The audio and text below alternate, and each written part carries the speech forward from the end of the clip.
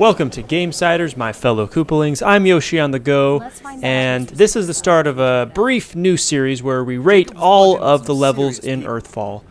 And we'll start doing that by going through a basic walkthrough of the level. I give some thoughts, maybe some constructive criticisms, and I'll give it a rating. And my ratings, I don't really like giving ratings, so in this case I'll just give it like thumbs up or sideways thumbs or thumbs down. Maybe a 2 thumbs up if I really like it. But let's get started. Remember the name of this town. I don't know. Doesn't really matter anymore. To start, Supply Run, our very first map and our introduction to the world of Earthfall. Unless you play out of order. If you're one of those rebellious souls, then that's fine. The level starts with our team coming up on some abandoned police cars on the outskirts of town. Certainly a very ominous sign. Immediately to the right, there's this garage that introduces us to some of the weapons, like the machete, sometimes a fire axe, and then there's always going to be some weapons, health items, and these. What is this? Got a barricade over here. Oh wow, a barricade. We can fortify our own structures. That's pretty neat. And oh, look at that. It opens up just for the humans. That's really cool.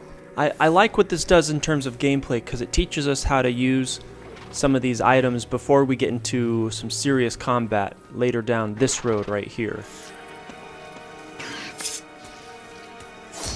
Here's the sapper! I was looking forward to teaching my kids basketball one day.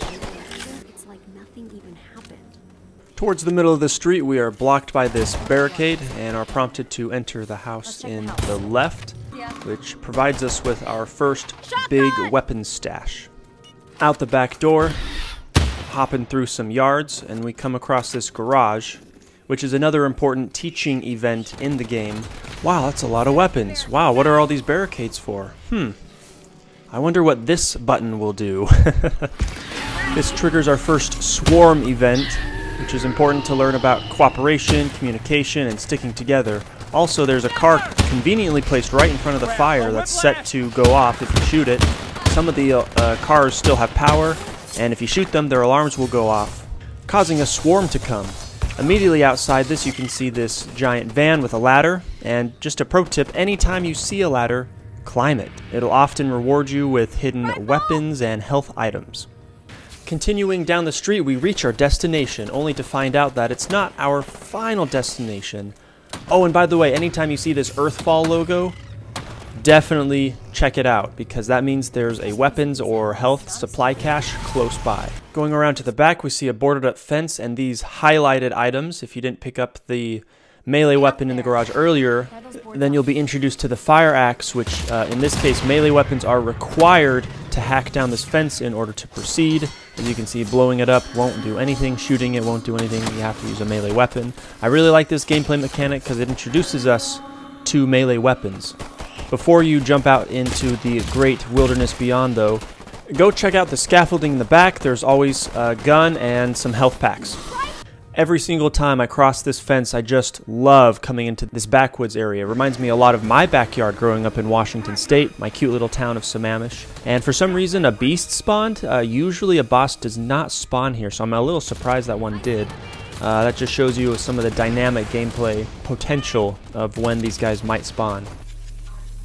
A quick walk through a muddy backyard trail brings you to this beautiful open swampy area and back to the main road, which quickly leads to Zippy's storage and a van filled with a ton of supplies. I wonder what this could mean. Storage facility, but it's blocked off. We need to look for a way in. Traveling between these two cars always spawns a boss, so be prepared for that.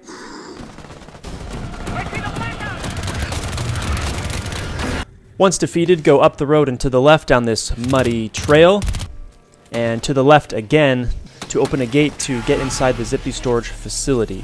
This will trigger another swarm.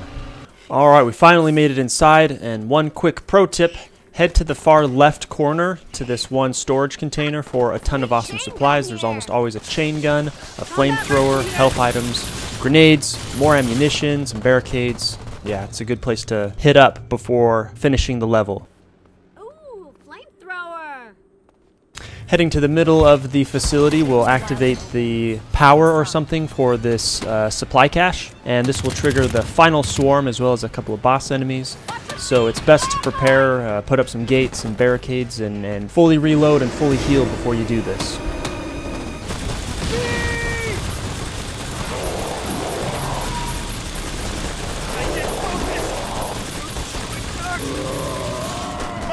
Oh sure, Jonas killed the beast. I mean, I only had a chain gun and Jonas killed the beast. Yeah, whatever.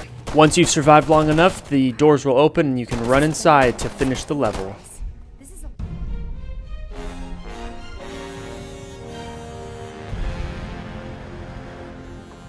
So what do I think about this? Well, first let's address a few brief criticisms. Honestly, I just have one, which is this music.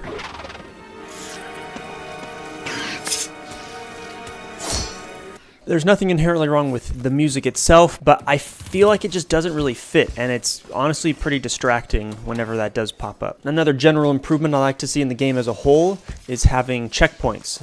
These chapters are quite a bit longer than a Left 4 Dead chapter, with the safe houses in between. For these levels, what I'd really like to see is checkpoint right before the final holdout. And in the case of Supply Run, I'd like to see this right before we enter Zippy's facility.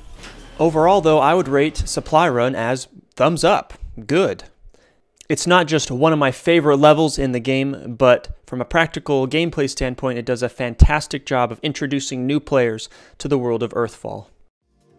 This video series was inspired by a similar video series by the channel Wow Such Gaming, so if you like this at all, he makes some really awesome Left 4 Dead content. Thanks for watching.